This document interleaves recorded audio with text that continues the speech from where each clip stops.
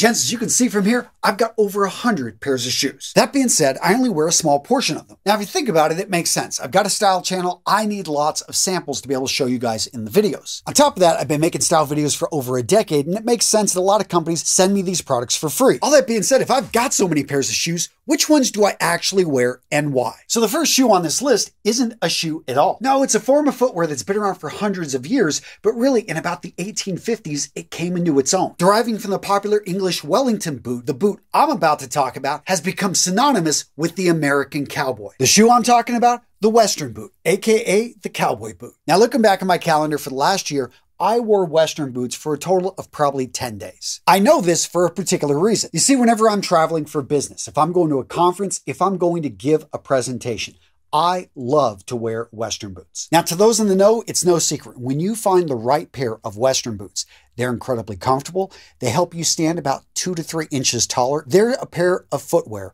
that when you wear them anywhere in the world, people recognize them, and you got to have a bit of confidence. I love wearing this particular pair of Chiso #1s with a sports jacket, pair of straight denim, dark in color, the nice collared shirt, and pocket square right there in the sports jacket. Yeah, that right there is my go-to speaking uniform. Now, in case you haven't heard of Chisos, they're an up-and-coming boot brand out of Austin, Texas. My friend Will runs them, and I love what he's doing over there. The boots have style. They have a quality build, and most importantly, they are damn comfy. In fact, that's their whole slogan, is that these boots are going to be incredibly comfortable. And that's important because I've got a pair right here that I picked up almost a decade ago when I was down in Austin. I went to UT, grew up in Midland, Texas. I love Western boots.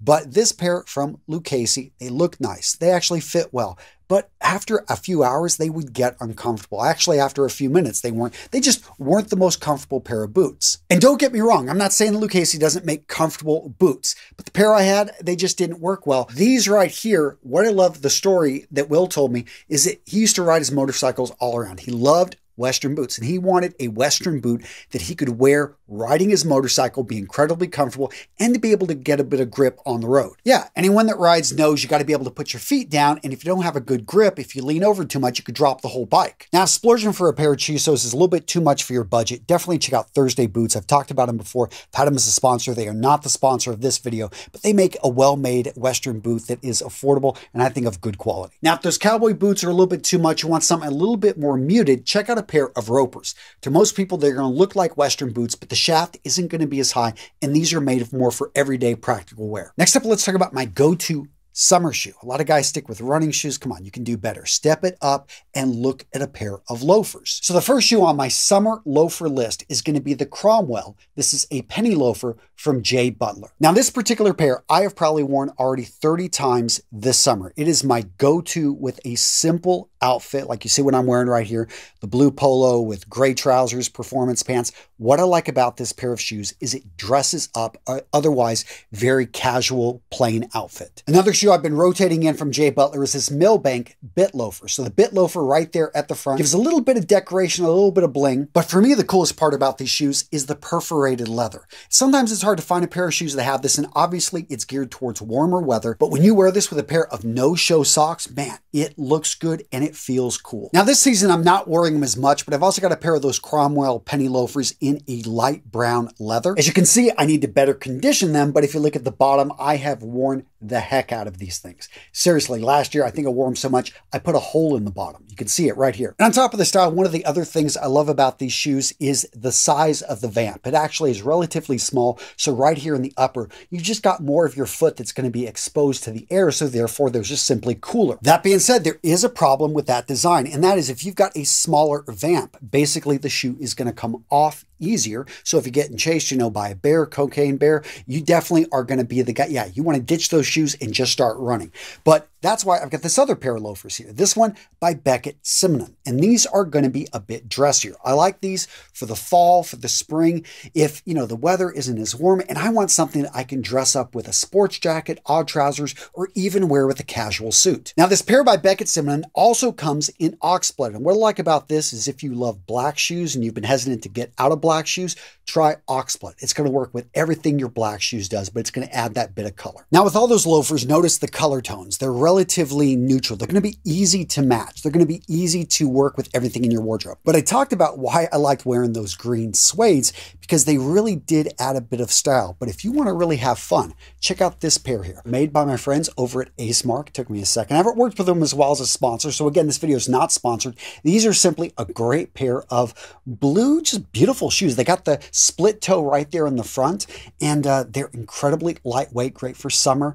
I probably wouldn't be wearing these in the winter, but as you can tell with loafers in general, these are going to be more of a warmer weather type of style. But speaking of Ace Marks, let's move to a particular shoe that I just love the heck out of, and that is the Chelsea boot. This one right here, this is a dress Chelsea boot. If you're going to see different types out there, Thursday Boots makes a lot of Chelseas, which I'll talk about actually here in a second, but those Chelseas are going to be a heavier build. This one, if you can imagine, is built on a car chassis. It's made to be smoother. The toe box right here, it's going to be a little bit more delicate in the design, the overall shape. This particular style, this particular cut is made to be worn with a suit. You can dress it down with a casual suit, a sports jacket, a pair of odd trousers. Maybe you would wear this with jeans, but really that is going to be too casual for these dressy boots. Now, if you're going to go casual with a pair of Chelseas, you're looking for a pair that you can wear with jeans, you can wear basically with a more rugged type of look, check out the Legends. This pair right here in Safari has been my go-to for the last year. Seriously, as you can see here, I definitely need to clean these things up. Now, an older design that I still put a lot of miles on, but doesn't necessarily have that rugged of a sole, but still gets the job done, it's going to be the Dukes by Thursday Boots, and this particular pair right here is in brown. Yes, I know, I got to shine these things up. Now, this next shoe company is the most affordable on the list, but I'm going to need a little bit of help from my Ukrainian friends out there because I couldn't find a good website or much information about them, but the company is Mida. I know that they were founded after the fall of the Soviet Union over in Ukraine, and to this day, they're still making actually affordable shoes that start at about 25 bucks. Now, they are going to be glued. They are going to have a rubber sole, but for me, what I love about these, simple, the styles are actually pretty decent if you know what you're looking for. That perforated leather, overall a simple, great summer shoe, which on my last trip to Ukraine back in 2021, I picked up like 3 pairs of these. Now, gents, if you're enjoying today's video, if you love a good pair of double monk straps, do me a favor and smash the like button. Seriously, when you engage with these videos, you let the YouTube gods know that, hey, this video is worth watching.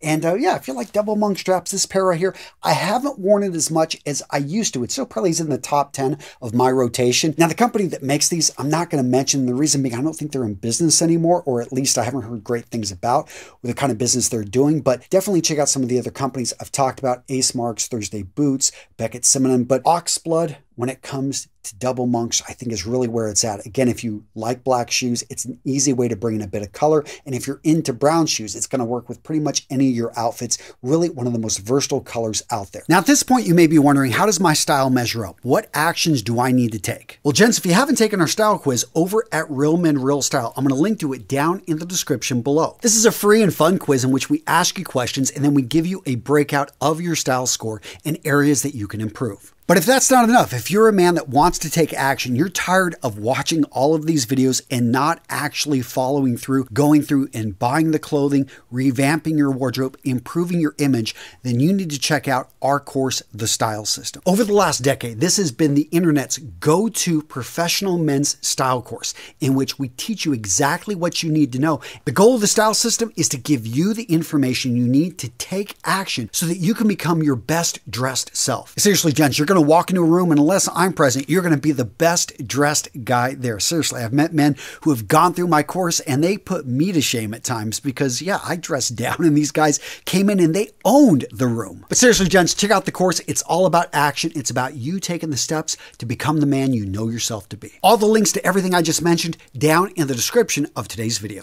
Now, this next shoe I wear for about an hour every day. All right, I take that back. I try to wear them every day. Gents, the shoes I'm talking about are going to be Brooks's Revel and their Bedlam. Now, the Bedlam has been rebranded to the Levitate GTS, but the Revel, that one looks the same, and I love the fact that it comes in a tie-dye. But this black one right here is my go-to running shoe. I wanted something that was light and something that was made for runners. One thing you may not know about me is throughout high school and college, I was a track and cross-country runner. To this day, I still love going out for a run, just being in and around nature. Yeah, it just makes you feel amazing, right? But the reason that I've stuck with Brooks is I used to wear Nike, I used to wear Adidas, and then I realized that Brooks, they make running shoes for runners. I mean, Nike used to make good running shoes, but now it just seems like there's only a select few companies that make really with great support, and they give you these different types depending on, you know, I'm almost 50 years old now. Yeah. So I want a shoe that is going to be able to take care of me. All right, Jen, so what video to watch next? Yes, I did not talk about these. I bought these just simply to be able to understand why people love them.